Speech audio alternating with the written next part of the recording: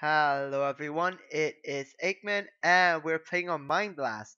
It is currently not open and I'm going to answer whoops, I'm going to answer some of the questions that you might have. First of all, uh, I can't join the server. Why? Because it's currently not open. Number two, um, why is the server not open? And that is because of PocketMine, which is the server system that I use to host the server. And the thing is that it is really really glitchy at the moment. It's barely even usable for bigger servers. Um, and the reason for that is, well, the main reason is the chunks and that they get loaded when they should not get loaded, and sometimes they don't even get loaded, and it's all just a mess. So they are working on that. Meanwhile, I'll have it. I'll try to have the server up as much as I can. Sadly, that will not be a bunch though, because as soon as I put it on my VPS, my virtual private server, uh, it kills itself pretty quickly. So that sucks, I know. And hopefully these glitches and bugs will be fixed within the next coming weeks. Sadly though, I don't think that's gonna happen at all because of the Minecraft Open 10 version for Android users. I've tried it out and it looks cool. Really looking forward to it. It fixes some minor bugs. This is the spawn, basically. You will spawn on my little face there. I'm currently not using that skin at the moment because I'm using Steve for some reason, as you can see on my hand. That is what my face look like. So when you spawn here, you will see different sections here. So survival, parkour, the rules, and then the games. So at the first thing I recommend you to do is to read the rules. Really good rules for good gameplay for everyone. Here we have some contact information and stuff like that. So I thought like this, why not go ahead and show you what's on the server. So when you join, you might want to play some regular survival maybe. Or yeah, let's go ahead with the survival. So to get to there, you either press on that sign where it says teleported to survival hub, or if that sign for some reason doesn't work, you could type that in the chat slash warp sur hub, and if you send that, you will get teleported to the same location as that. But I'm gonna tap the sign, and then a message will show up. It will say teleporting at player. The at player means you, but it's supposed to say your name, but it appears to be a bug here, to the world name. So if you teleport to spawn, it will say teleporting you to spawn. And then it will say seeing strange things. If so, break a block. If nothing is loading, relog. As I said, the chunks are pretty broken, so that means that sometimes you will not see anything, but you can still walk around. To fix this, you either have to break a block or place a block. When you place a block, the chunk will be refreshed, and you will be able to see the chunks basically and what's in them. A chunk is basically a 16 by 16 area uh, that the server or that Minecraft uses to load different sections of the game. And obviously, if a lot of chunks are loaded, that's even more heavy for the game, and it uses up more memory, and that's what's killing the server. on my behalf at least, or on my side. Sorry. Um, so you spawn on this little emerald block, and if you look up to the sky, a little bit not up there, but here, it will say 1, 2, 3, and 4. Currently, the 4 and 3 are not on, and I don't think they will be anytime soon. Hopefully, but I'm not. It doesn't look like it. Um, so if you go to the one here, it will say survival hashtag one info. This world is 256 by 256 blocks big, which is the old Minecraft PE generation, like the smaller worlds. It has many biomes and caves. All survival worlds will be reset ever so often. What this means is that I will start them over. I would, yeah, that's probably the best description of that. So everything people have built in it will be reset so that it will look like it does right now, and that is because people will grieve and make the world look ugly, and I want Mineblast to be clean and all that. So yeah, and it also has a 35 by 35 blocks protection, which is, for example, here, 35 blocks that way, 35 blocks that way, 35 blocks that way, and 35 blocks that way of protection. Did I do that right? Did I do the math right? I don't think so. Um, Maybe only 16 there, or sorry, 17 and 17, or 18 it will be. Yeah, whatever. I don't know, but it's fine for my purpose at least. So same concept here. If you want to teleport to the world, you press on that, and if that sign is not working, then you type /warp survival 1. So I'm gonna press the sign, and it will take a little bit to load, and then you are in. So as you can see, we have these uh, bedrock walls all around it. That is just to prevent you from going further. There's actually uh, nothing on the other side but air. Otherwise, you're free to go and do whatever you want on this world, but griefing, of course. Oh, good cave there. And then, if you want to get back to spawn, let's say, for example, you're lost. You're lost and you want to get back to the main spawn. Then you run /spawn and you. Oh, I crashed. Okay, so we are on again. Let's go to the game sections. There is this other survival world that I'm not going to show you, but it works the same way. So to get to here, same concept, press on the sign or /warp games, and then you will get teleported to this. As you can see, we have a PvP section, Spleef section, which is currently not added, Mine Station, and the signs here seems to be a bit broken, and the Dropper, and the signs appears to be broken there as well. So let's go ahead and go to the PvP.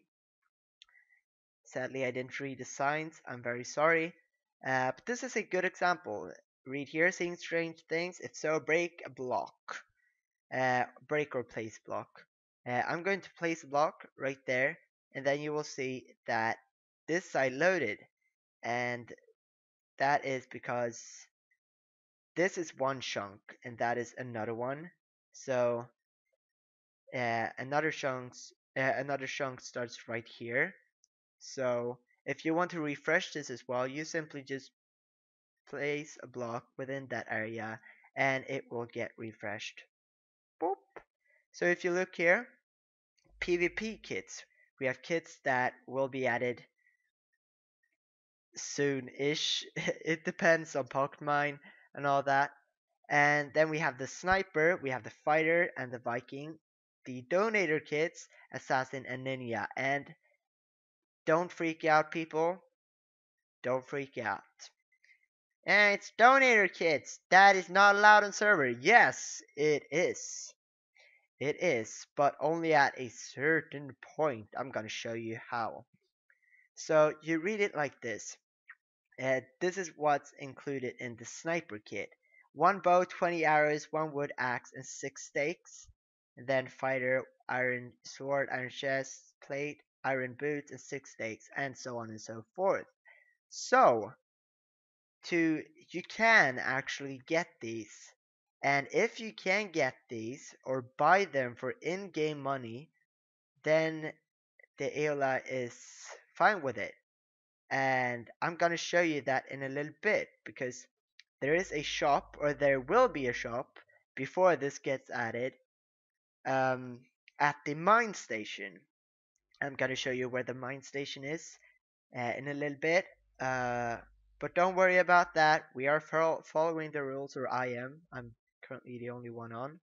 Welcome to PvP. You can go ahead and read all these signs later. If you want to go to the PvP arena, you simply do /warp fight. Whenever you send this, you must be ready to fight because someone might be where you spawn and then they will kill you immediately if you're not ready to fight back. So you send it, you go back, and you kill the ones that are in here. And there's only one way to get back from here to the spawn or to the rest of the server, and that is to die.